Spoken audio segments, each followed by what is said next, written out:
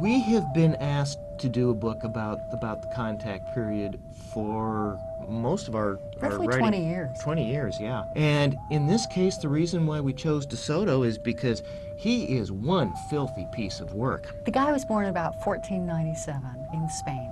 And when he comes to the New World in 1514, he's 17 years old. He's looking for gold and a passage to China, which was the richest market in the world at the time. And what he immediately does is he uses tactics that are so brutal against the native peoples, they're stunning.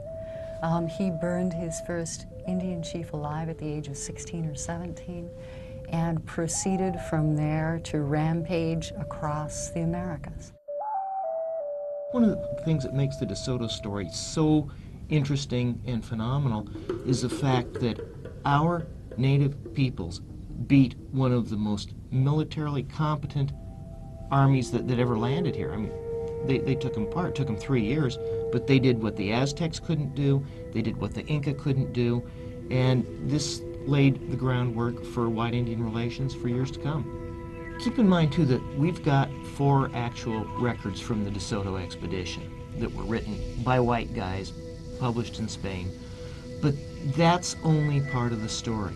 What we have to do to recreate the Native American world that these guys walked into is we have to go to the archaeological record, to the ethnographic record, to the oral traditions of the descendants of these people, and put together as best we can the kind of culture that existed here in the United States. And most Americans seem to think that when the Europeans got here, that this is kind of like a wilderness, and the native peoples are running around like hunting, gathering kinds of primitives. They weren't. Of course, after DeSoto goes through and leaves the disease, let alone the political upset at places like Mobile, by the time William Bartrand goes through 200 years later, there's just forest left. Misconceptions about Native American life. There are so many.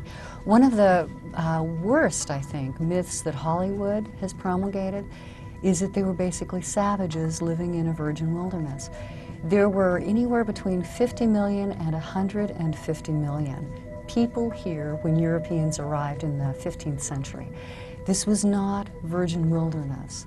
There were cultures here that had existed for thousands of years that were extraordinarily sophisticated. For example, we're writing about the southeastern United States. There's a culture there that we call the Mississippian Mound Builders. And these people, their culture had existed for 6,000 years.